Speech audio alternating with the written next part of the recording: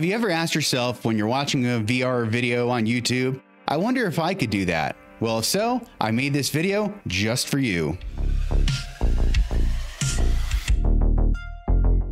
Hello, this is Ender, and welcome to my VRcade. Now that it's been about a year since I started making VR videos, and I have achieved one of my goals, becoming a YouTube partner, I would like to focus on my other goals for this channel. I want to hear from more of you. Our sources of VR information and criticism are narrowing, so I challenge you to add your perspective because, as is often said, everyone experiences VR differently. The more we hear from, the more we all benefit. First, I want to set the expectation that this is not a complete step-by-step tutorial, as each major part of the process of making a video would be a full video on its own. And I think that is not the focus of this channel. I will link to other videos that provide that level of detail and direct you to those content creators for questions. I am mostly going to focus on why you should create content rather than how, as the why is the most important and I think most vastly overlooked part when it comes to creating VR content. Also, this video assumes you have a PCVR setup and are not gaming standalone, aka games installed on your Quest, for reasons that I will get into later. However, I have been outlining a series of how-to videos such as picking and using microphones, cameras, green screening, editing, and publishing specifically for VR content creators. If you would appreciate such a series, please let me know in the comments, as this would be a bit outside the norm for my channel and only makes sense for me to invest time in if you will want to watch it. My original and primary goal in creating VR videos was to encourage people to give it a try by giving them the best impression I can as to what it's like playing a game in VR, which is hard to do when someone's watching on a flat screen. I try to use a green screen as much as possible to put my physical real self inside the game world and show how all my physical movements track in the game itself and give an impression of how immersive VR can be. Whenever I can, I add VR accessories like the pulse rate overlay to track my heart rate when I'm walking on my treadmill to show what a workout I'm getting or how scared I'm getting, be haptics with feedback overlays so you get an idea how that works, etc. It has long been my hope that my work inspires more to try VR and talk about it, but that's why I do the things the way I happen to. My point is, the way I create matches my goal. Yours may be different from mine, and I welcome you to find your own voice and why. Making it your own is what will keep you motivated, or at least remind you why you are putting hours or weeks or months of time that you could be gaming or doing something else, learning how to create content, and then finally making it. Ask yourself honestly why you'd want to put yourself out there for all the world to criticize. Some additional reasons that I make content might be ones that matter to you as well. I want to discuss VR with others. This is a niche hobby. You can't discuss it with too many in the real world. Sure, you can chat on Discord with a few and the regular VR podcast that still exists in real time, but at least to me, text chats without faces feel limiting. I love when the rendered reality Discord crew organizes a voice chat, as it's so much more engaging when you can hear other people's voices, just as you may have experienced when playing VR in multiplayer with friends. Although I still get nervous when someone says they invested a lot of their hard-earned money in a headset or a treadmill just on my say-so, and that is why I encourage more of you to share your thoughts as well. We need more perspectives. It does mean a lot to me that someone chose to buy something on my say-so and valued my opinion that much. That might be one of the reasons you want to create VR as well, to be heard, listened to, and valued. And speaking of money, that is the absolutely wrong reason to get into creating content. It takes forever to get monetized, and unless you are willing to forego what interests you for only the latest hype of the week, and I mean cover every trend that week, you won't grow your channel very quickly. Viewers will tell you when you aren't genuinely hyped, and you will give up. Remember your goal, hang it on the wall over your monitor, and then design your content to achieve your goal. Okay, I maybe haven't hung my motivational poster over my wall, but I kind of think of my gear as what keeps me going, my VRcade, if you will, right? Have you ever seen improvisation geniuses like on the show Whose Line Is It Anyways? If so, streaming might be right for you.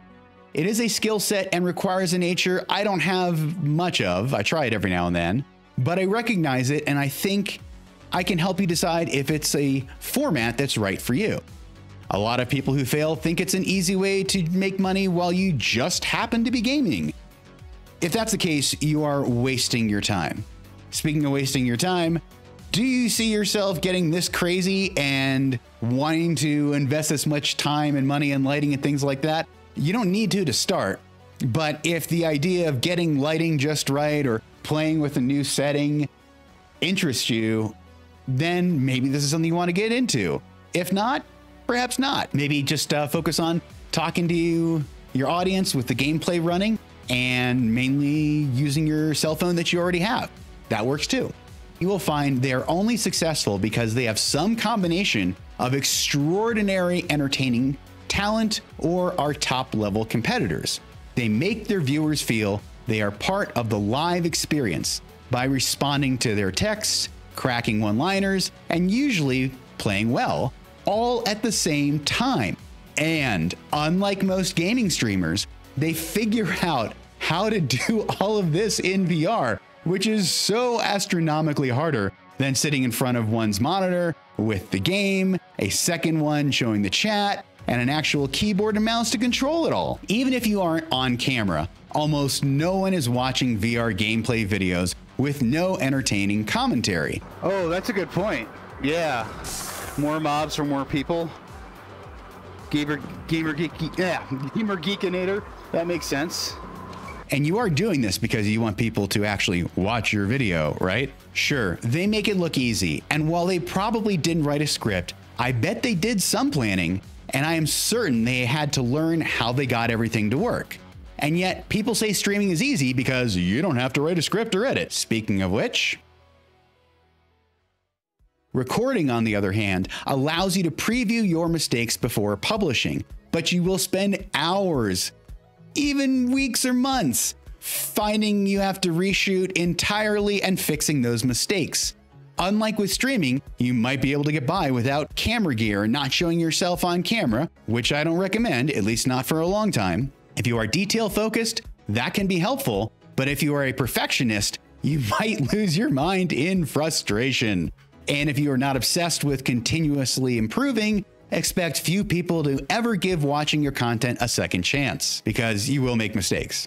If your goal is not to entertain, perhaps yours is to inform, which is where I mostly focus my content on, this is a format that's going to work for you. Even after a year of learning, it takes me at least 2 full days to go from idea to script, recording, editing, and then finally to uploading. The reality is it often takes a week with having to fix mistakes, or even a month or 2 when troubleshooting games that are in beta or hardware that still is not quite finished yet.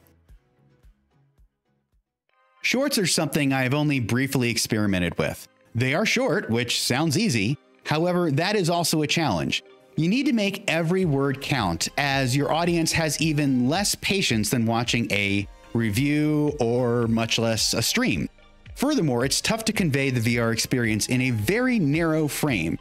You can try to reframe your footage afterwards, or I suggest trying the free Atom plugin, which I will link to. This vertical format for OBS plugin will allow you to set your frame and either record all your gameplay or capture up to a minute of great moments via a buffer, which can save you a lot of editing. I, however, find the format frustrating, so I don't use it a lot, but it will increase your channel views.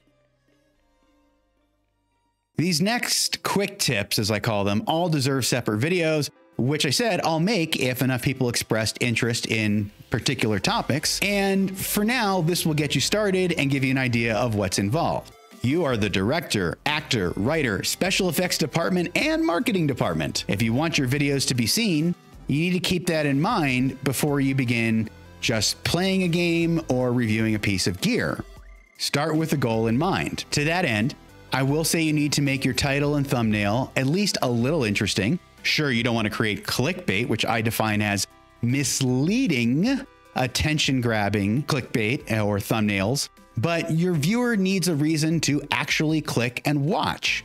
I recommend you try Canva, which is free and easy to create a thumbnail. Throw in a scene from your gaming experience, a picture of you, ideally while gaming, and a short word or two in a large format text. Use thumbs.tv to see how ridiculously hard it is to read or see what you wrote on that thumbnail, and spend another half hour redesigning it and realize your blurb is the same as your title, and then create a new title. Now it's been an hour and you haven't even started editing. Remind yourself why you're spending time doing this so you keep going.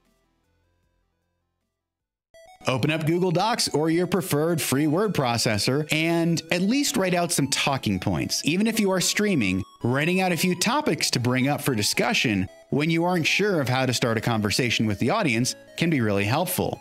For recordings, this is a no-brainer and will save you so much time in editing, so you aren't feeling like you are rambling to yourself in a dark room. Audio is vastly more important than video. Bad audio will have people stop watching faster than poor video. This is probably where you should invest the most, but something better than the very poor Quest 2 or Quest 3 microphones goes a long way. I use a $60 Samsung Q2U when I'm recording, and there are a lot of great options in this price range. If you don't have a sound-treated space, a well-rated USB dynamic, not condenser microphone will do wonders. If you are streaming, you're going to want an Antlion mod mic, ideally wireless version, which is a lot more, but well worth it in my opinion. Use your smartphone with the Elgato Epoch Cam app for free or with all features unlocked for only $8. The camera phone that you already own is probably great and enough to get you started. Add a cheap tripod or desk clamp with a phone holder, and just being on camera for a minute at the beginning or end of your video to comment and connect with your audience has tremendous value. Using a green screen and things like Live can be very frustrating and time intensive to learn. So again, save that for later. If there's interest, I will focus on creating a deep dive video on the topic. Learning OBS for PC to stream and or record specifically for virtual reality is one of the most important skills you're going to need. Don't use that unethical Streamlabs pirated garbage. See why in the video I'll link to below.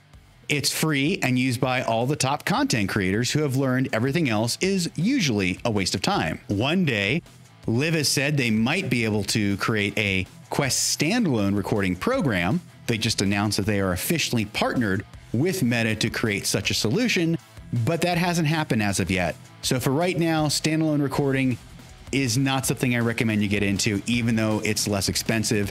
The results, I think, just aren't worth it yet, sadly. I mean, Zuck, why buy Oculus if you're gonna have such a pain in the butt way to share content on your Facebook platform and it looks like garbage? I mean, it's the most annoying thing when you ever try to put this on.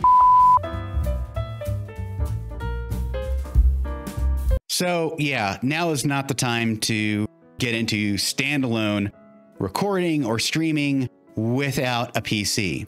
Now you don't need something like a 4090 gaming beast, just something that can run most VR games is probably enough to at least record video if you turn down the resolution on your headset a little bit. Streaming is more demanding and you need at least relatively fast internet.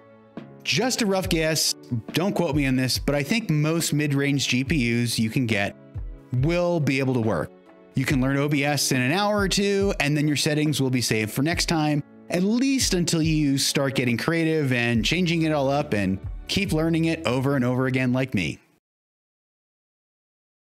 I use DaVinci Resolve. It is as good and in many ways superior than Adobe Premiere. However, it can be very intimidating to learn as many major motion pictures you've seen in theaters are made with it. Watch the Get Started videos I've linked to down below and set aside at least a full day to learn it and edit your first videos. If others here have easier to use free suggestions, please share down below. Some games have their own great soundtracks, but some of those soundtracks include copyrighted music. To be safe, turn down the in-game music levels, but leave the sound effects if you can, and use royalty-free music that costs you nothing, like Streambeats, backingtrack.gg, or others. Now, this isn't to say that you have to have a lot of subscribers to have a valid opinion, but when some spiteful jerk is obviously trolling, I laugh and/or pity the fool who is part of the problem that is social media, rather than one that is actually trying to use it for good. I say this for you aspiring creators as to how to ignore the sad hecklers having nothing better to do with their lives. If you are making videos, you are putting yourself out there, vulnerable to the slings and arrows of outrageous, ridiculous criticism. You have earned my respect. And even if you decide not to step onto that stage, hopefully you now have a modicum of respect for everyone who makes the effort. Ideally, please thank the creators who spent hours, if not days, creating something, probably without being paid for their time, exhibiting great courage and lots of effort.